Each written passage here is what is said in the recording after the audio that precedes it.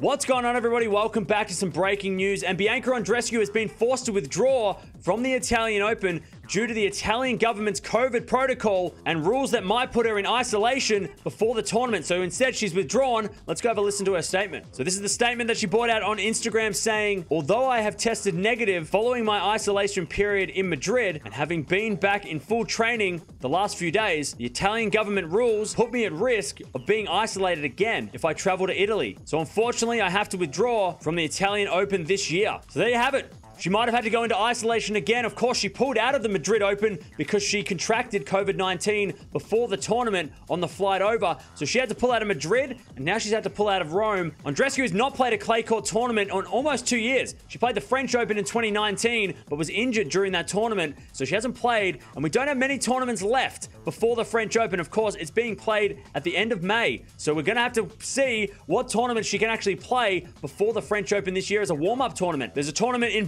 Belgrade, Serbia. There's a tournament in Parma, Italy, and there's also a tournament in Strasbourg in France. All WTA 250 events before the French Open. So she can still play some warm-up events, but they're going to be a smaller event than the Italian Open and, of course, the Madrid Open last week, where all the best players played. But let me know down in the comments below, what do you think Andreescu is going to do at the French Open? Do you think this is going to really hurt her chances of maybe making it to the second week? So Bianca Andreescu, she's ruled out of the Italian Open because the Italian government want her to isolate.